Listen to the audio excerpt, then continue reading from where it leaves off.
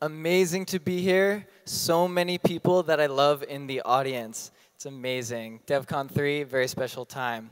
So this talk is going to be on Cryptoeconomics, Programmable Incentives. It should give you a nice little overview of what it is to, what is cryptoeconomics anyway. So, hopefully the next button will work eventually. All right, it worked. So, programmable incentives. We have a new spell. Ethereum gives us a new spell, and that is the smart contracts and that allow us to program with incentives. And so this will, hopefully give you an idea of where to go.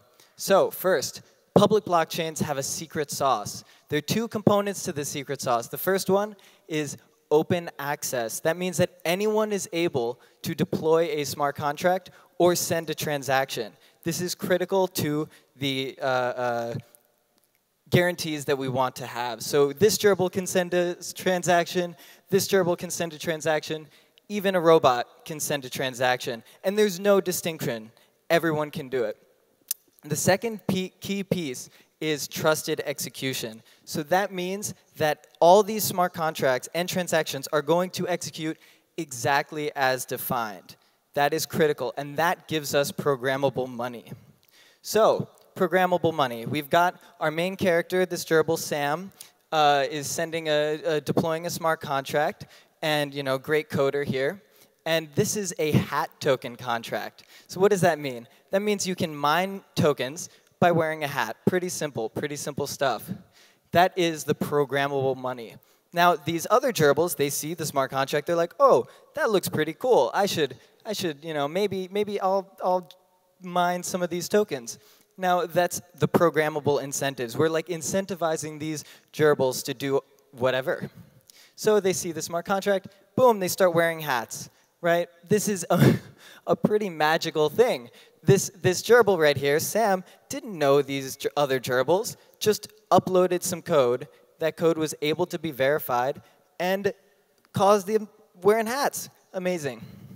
So when we have programmable money from public blockchains, that gives us programmable incentives. And when you have programmable incentives, you can program people. It's pretty crazy stuff. And it's a little bit scary, like program people, not necessarily the thing that, it's a little bit too much power almost.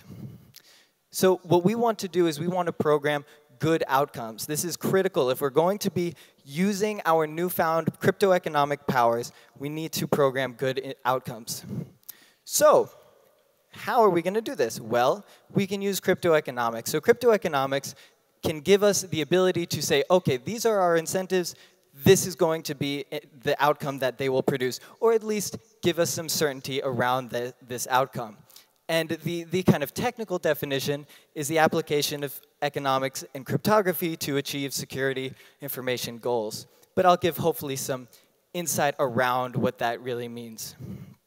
So first quote from Vitalik, you can't reason about blockchain consensus protocols without thinking about economics. This is fundamentally a core component of what makes the blockchain special and what makes these systems work. It's people. We're talking about people working together and cooperating. We have two nice things in our tool belt. Cryptography, I'm going to spoil it. Economics is the second one. But first, we'll start out with cryptography.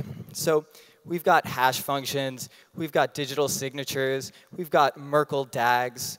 We've got ZK snarks, right? So these are just a few of the many tools that we have to work with incentives. And this is the next part, economics, the incentive stuff. So we've got tokens, voting rights, et cetera. And what we can do is we can combine all of these things in our utility belts to create cryptoeconomic mechanisms. So I personally work on Casper. This is what I spend most of my time on because it's the first most interesting application of cryptoeconomics, in my opinion. But there are many. Actually, okay, not most interesting. The most interesting one is out here somewhere, and I don't even know about it. So this is cryptoeconomics, right? So in Casper, we use hash functions, digital signatures, tokens, voting rights to create a cool protocol. So this is a overview of you're not going to learn Casper here, unfortunately.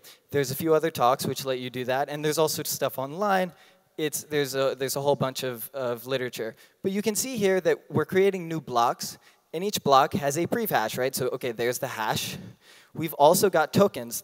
The blockchain is giving out the validators tokens. Okay, there's our token incentive. And we've also got these validators, see at the bottom. They are voting on the next block. So there we have voting. So all of these protocols kind of use a combination of these core tools. And if you squint hard enough, squint a little bit right now, you can see they're actually those gerbils from the first few slides, right? They're all just these people. We don't know them. We're coming up with economic rules. They're playing the game, and it's causing a good outcome. It's gerbils all the way down, folks. Gerbils all the way down. Karl.tech. So here's some good outcomes, and there's some bad outcomes, right? So we want to promote the good outcomes, and we want to discourage the bad outcomes. That means we want trusted execution, the first two things that we had in the first few slides, the blockchain secret sauce. There's also open access, which allows us, everyone can send transactions. And we have fast finality and a number of other things. And I'll give there's some other talks that you can learn really about this stuff. So that is just one of a huge number of cryptoeconomic mechanisms. And to be honest, it's relatively boring compared to what is possible. So the potential for these mechanisms is humongous. I'm like very excited to see what comes out. So I'm going to give an overview of an automated market maker contract. And so this is something that Vitalik came up with, and I think it's a really nice, simple mechanism which can give a little bit of a foundational intuition for what these systems can do and how maybe to build them. So first, if I were sitting down and wanting to create a project on Ethereum, I would say, okay, first I need to design a mechanism. Easier said than done, but let's assume we did it. Analyze some incentives. So, okay, my mechanism has these people playing in it. I'm going to see, okay, this will happen, and that person will, react accordingly. And then make a website and logo, publish analysis, observe the behavior, and record findings. So this is honestly very similar to the scientific method. We have a hypothesis that we come up with. We test our hypothesis, and we iterate. And this is how we can actually further the science of these protocols. Super exciting. So here's the market maker example. First we have our main character, a rich gerbil, has 100 ETH and 1,000 uni. The rich gerbil will deploy a market maker contract to the blockchain, send it to the miner. The miner will mine that transaction and create a market maker contract. So this market maker has 100 ETH and 1,000 uni in it and allows us to send ETH and receive uni. That's the whole point. So it's really just like a decentralized exchange, kind of. So the way that this works is you see those numbers on the right-hand side. That is the invariant. 100,000 is the invariant. So this is what calculates the exchange rate from ETH to uni or uni to ETH. So we've got these gerbils. Once again, they don't know anything. They're just watching the blockchain. They see it, and they're like, well, I wanna trade my ETH for a uni. So one of them sends an ETH to the contract, and now we have 101 ETH in our contract, but we don't know how much uni we should have so that we equal 100,000, right? We always want to keep that 100,000 constant. So we recalculate. We do 100,000 divided by 101, and we get 990.09. So this is how much uni we will have after that transaction is sent. And what we'll do is we'll send the excess uni to the person sending the ETH. So this is like a super easy exchange, right? I sent 1 ETH. I got back 9.01 uni. Cool. And I also give a little fee to the market maker, so they have a reason to actually put up this money. So we've got an exchange rate before and an exchange rate after. And we can actually see, the more ETH you send, the more expensive uni will be, the more uni you send, the more expensive ETH will be. So this is our really simple mechanism. It doesn't require a token. It just, executes exactly as defined. Great. So now let's analyze incentives. This is a critical part, right? This is where the actual cryptoeconomic learning is going to come in.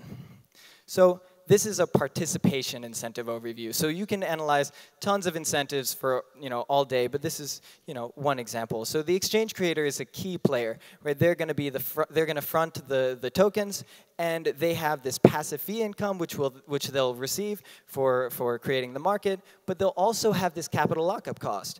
They'll also have to maintain a 50-50 hedge of those tokens. So when you create one of these markets, what's going to happen is it's going to always equal out. You're always going to have this 50-50 hedge.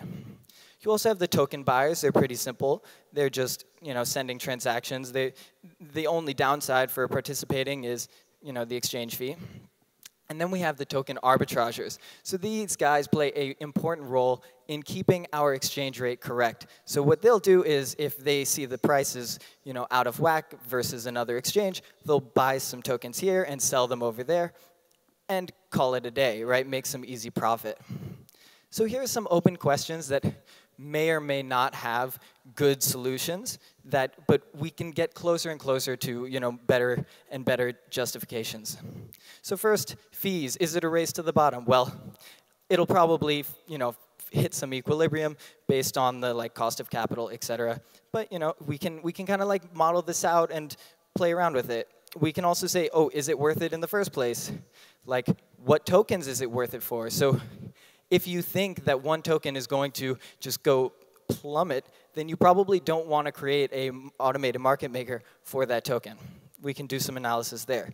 So what kind of market depth do buyers need, right? So depending on how many tokens are fronted in the first place, the exchange rate will change more or less. So if you have more tokens in the beginning from the exchange creator, the more tokens the people can buy before the exchange rate gets out of whack. And how closely will these arbitrage, how closely will the token price match other exchanges? Basically, what's the cost of this arbitrage? And you can come up with models for this, and there's a million things that I haven't even thought of. But what we can say is we can say, okay, if these incentives hold true, or these assumptions hold true, then our market maker will act within, as we expect, within these bounds.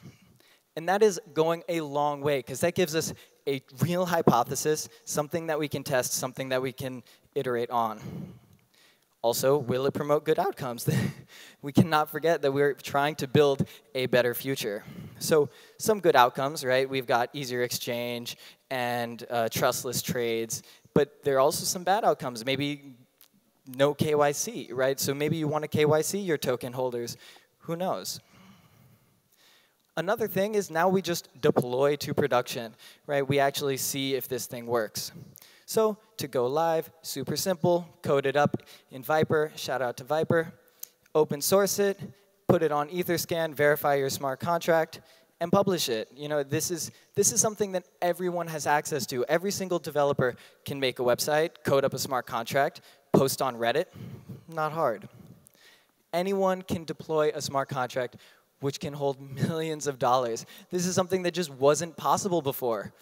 We are entering a new space where we have the capability to just recreate financial systems, and anyone can do it. It's pretty crazy. So in our, our little gerbils, they're using the site, going live. This is a loading screen because they're using it. Anyway, and my friend even, in a weekend, coded this up and made a little website. It's super simple. Anyone can do it. So learning from mistakes. This is a key point, right? We created this thing, but now let's learn from it. Oh, wait, what's happening? Oh, my God. Oh, geez, miner front running. What happened? So that guy looks a little scary. I'll give him bunny ears. So our incentives from the previous thing, turns out it was incorrect. We didn't really reason about it properly. We forgot about the minor front runners, right?